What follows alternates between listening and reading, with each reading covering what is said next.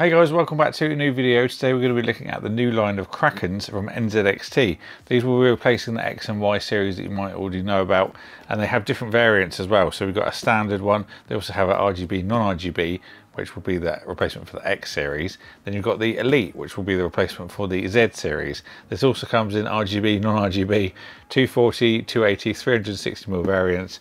So we're going to run you through all the different things and changes and things to know.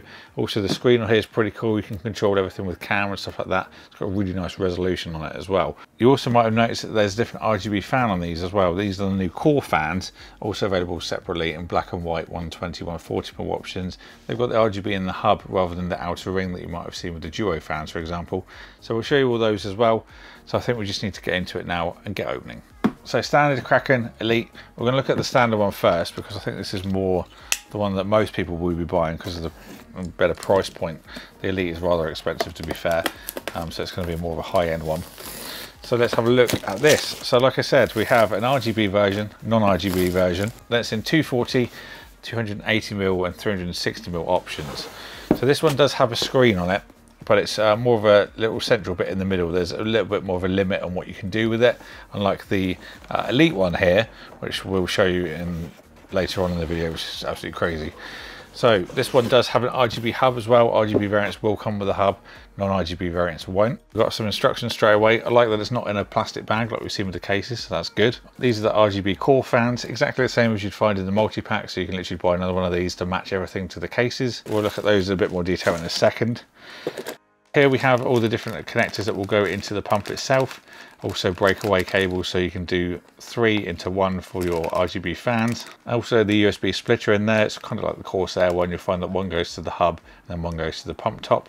Here is our RGB hub. They're using their proprietary connectors for these fans, so a little bit more limiting what you can do, especially if you're using a lot of products that aren't NZXT, but for the majority of things, it's fairly straightforward. Here we've got all our mounting hardware. This does support Intel 12th and 13th gen, so Intel 1700. You've also got AM5 support in there as well. You can get a Threadripper bracket as well if you're using that. All black screws, which is always nice for the more stealthy look. The radiator itself, so it's an aluminium or aluminum rad. And then some little debossed NZXT logo on there. Hopefully the camera will pick that up. It is actually a very nice white color as well. It's not like the EK white, it's a little bit off-white. It's actually, to my eye, looks fairly standard white, so it will match with the majority of other white components. Here's the pump top. Standard Acetec design as well. This is a 7th gen unit. There are 8th ones available now, but this is still the 7th. Tubing is nice and dense. This is a nylon braid, and it's got some ultra flexible hoses underneath there as well. Pre-applied thermal paste on the other side, nice copper block, and then the Intel brackets are on by default, but it's very easy to just twist these off and change them over. Now one little quick thing to note, I would typically mount a AIO in a PC with the hoses on the right hand side, but that will mean that your connections and things will come up the left, so you will want to mount this that way round, so you've got your cables going straight up to the top of the motherboard. We'll have to do a bit of manoeuvring to see how it's going to sit best in your case. I'm going to probably say something like that if you're going to mount it in the top. So I want to quickly look at the fans. So as I mentioned, these are the new Core fans, RGB in the hub that then goes outwards rather than a kind of ring light that we've seen on most ones before. And then on the ends we have got 4-pin PWM, and then there is the proprietary connector that I mentioned for the RGB. It's a bit of a shame they've gone with the hub. I think I would like to see a standard connector, but fair play to NZXT. They do have their motherboards that have the headers built in as well. You can actually use standard 5V on there as well, but they're obviously going to try and push to use as much of their ecosystem as you can. So you can do 3 on there. It would be nice if we could put a few extra. Now plastic to aluminium, they do match fairly well, to be fair. Obviously there will be a little bit of difference between plastic white and metal white, but looks good for the most part. And there is actually fins underneath the screws, so make sure you don't go too deep with them. Some companies do remove the fins that are under screws, but this one seems to be against that for this one. That's the standard one. So black and white, RGB, non-RGB, 280, 240 and 360 is available. Now let's have a look at the Elite. This is in a whole nother league of what it can do with the pump. Absolutely crazy. It's a 640 by 640 pixel resolution. A 2.36 inch display. It's actually bigger than this pump as well. You can put GIFs on it, different images, your status, like typical like hardware temperatures and things. So again, this is the non-RGB, but I have got the dual fans included as well to make it into an RGB version. Again, instructions, we've got our 2 fans, so these are 140s as this is a 280mm cooler. Let's have a look at these quickly. So no RGB on this one, so we've not got an RGB cable, just a 4-pin for PWM. They seem pretty well built though. There's a nice bit of rubber for anti-vibration. Pushes quite a bit of air just from flicking the blades around, so hopefully the performance will be good. Mounting hardware, same for the other one, so Intel 1700 AM5. It's going to be pretty much the same because it's still Asetek design on this one as well. So no RGB hub with this one, as this is the non-RGB version, but bear in mind you will get a hub if you get the other one. Then we've got the same cables to go into the pump itself, minus the extra USB adapter because we don't have the RGB controller in this one. So looking at the radiator quickly for the Elite, this is again the DBOS logo. I have noticed that they've got some protection for puncturing the fins, like I mentioned. So underneath each of the screw threads, there's a little plate, so you're not going to screw too far. It would be nice to see that on the standard one as well, because I can see a lot of beginners building with these radiators. Some cases require longer screws as well, so would just prevent any accidents from happening if it had it on this one as well. Now, if you're wondering if the Elite's going to be any cooler for your CPU, they're actually using the same Asetek 7th Gen pump. So you're going to get the same thermal performance if you were to get a 360 of the Elite versus the 360 of the normal standard Kraken. So you're not going to see any changes there. It's mainly all about this pump here and what you can do with it over actual differences in thermal power. So quite considerably bigger of a pump top between the 2 models, but like I said, this is all about the display that you can do the different graphics on, GIFs and stuff like that.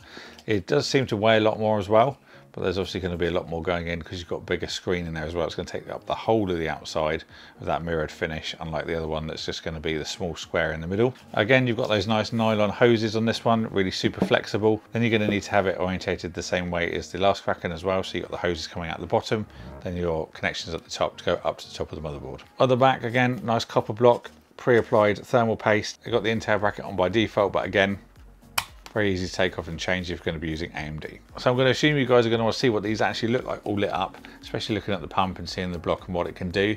So now I'm going to build up 2 systems to show you exactly what options you've got. So here are the 2 systems that I put together for these coolers. Also, I want to quickly mention a big thank you to Scout Computers for sending out these graphics cards that you saw in the video. They offer a massive selection of components. If you need anything, then do check them out in the link down below. These graphics cards arrived just before the coolers in the cases, and I think you'll agree they do look pretty epic inside.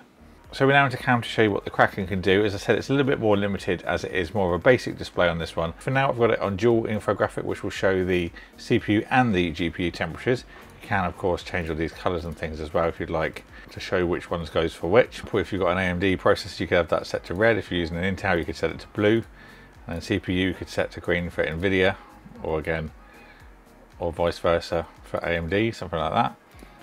And then also the logos, text, color you can do as well.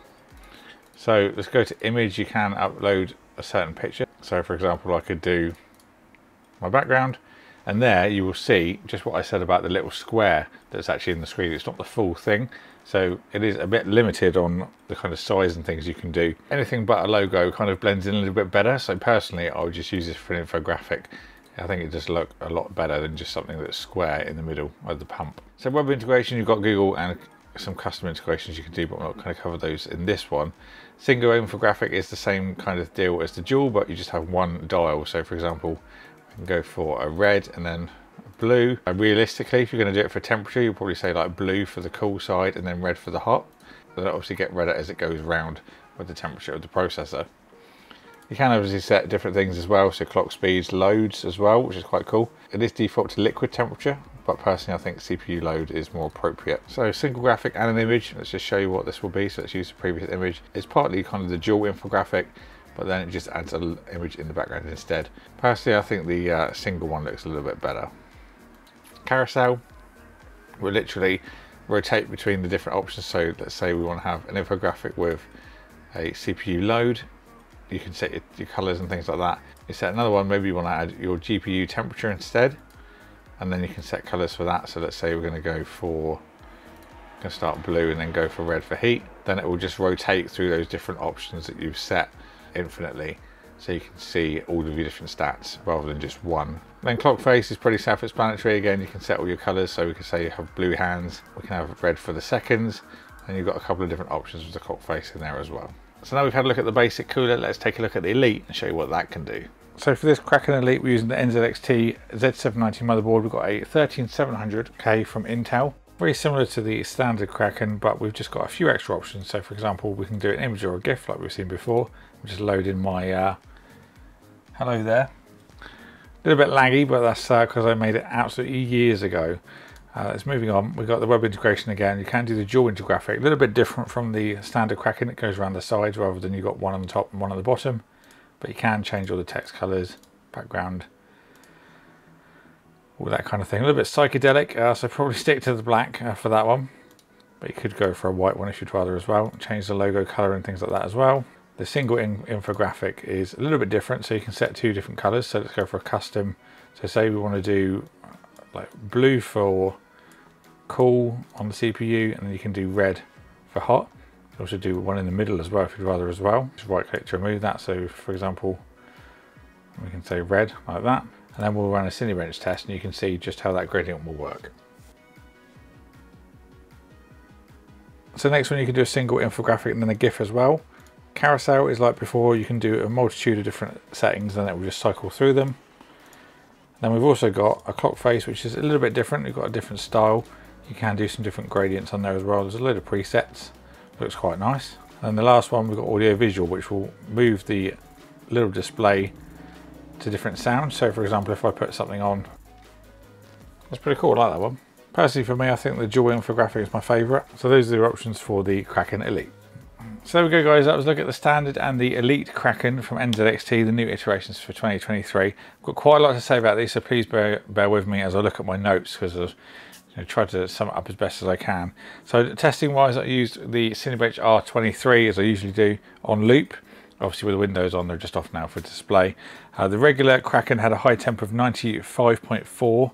Now you need to bear in mind that that's using the 7950X, which is obviously the highest SKU of the AMD AM5 socket at the moment, so it's going to be hot. Ambient temperature in the room at the time was 23.4. That gives you a delta of 72 degrees. So I'm going to recommend that you get a 360 if you're using anything over like a 7800X, just for the fact that the fans will spin quieter and you won't be having a smaller radiator that needs to push the fans all the time to dissipate the heat. So the 13700K with the 280mm, we saw a high of 96 and the ambient of 23.6. That's a delta of 72.4. And I wouldn't go anything smaller than a 280 for a 13700K.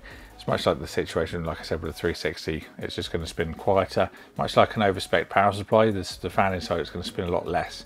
So that's why I always recommend going with the higher wattage than you need as well, purely for the silence factor. The average temperature for the 13700K was 64 degrees, which is obviously a lot better, but the 3700K is obviously a lower spec than the 3950X, so that's the reason in there. I like the fans, the new Core RGB fans. I think they're very nice. I did have some problem with the 5V addressable splitter that came on one of the front of the cases. I ended up using a hub from an additional 3-pack. Just didn't seem to recognise it other than a spectrum cycle, which I wasn't really a fan of. I think it just looks nice all white. So on the topic of the fans, really plan your builds ahead of time, because you're going to run into some problems if you don't. For example, the 3 fans that I've got on this AIO, I could plug them all in to the included controller, no problems at all. The ones on the front, you get a splitter for addressable 5V, might work on your motherboard. Didn't work for me, as you can see on this black system. The fans at the front aren't lit. Don't know what was going on with that, but I've run out of headers on the motherboard, so that's going to stay like it is. So let's say that's 6 fans taken care of. If you're going to replace the one that's on the back with an RGB fan, because you don't like the plain one, I think a lot of people will, that's another proprietary connector that you've got nowhere to put it. Very long-winded, but unless you've got an NZXT motherboard, you've got nowhere to plug that in. So you're going to need another hub for that. So I think NZXT equivalent of a Corsair Commander would be a really great thing to see here. Maybe 6, 8 ports even that you can plug everything into onto one USB motherboard header would really solve all the issues here, because this has been quite tedious. And if I didn't have the NZXT motherboards with the headers built in, I would have been absolutely stuck. So something to bear in mind there to avoid any potential disasters down the road. So I think that's all the points that I wanted to make in this video. It's a little bit more than I would generally do for a video like this, but I think it's worth it, as I think these are pretty fantastic looking coolers. Let's hope we see some 8th gen Acetex in the next designs as well, because they were available, but they just seem to use 7th. So we would see some cooling performance increases with the 8th. So let's hopefully see those in the future. But I think that's it for this one. So thank you all for watching. I hope you enjoyed the video. I will leave links and everything in the description box if you want to pick one of these up. Let me know what you think about them in the comments box below. Thank you all for watching. Thank you to NZXT for sending it out for me to look at, and I'll see you all in the next one.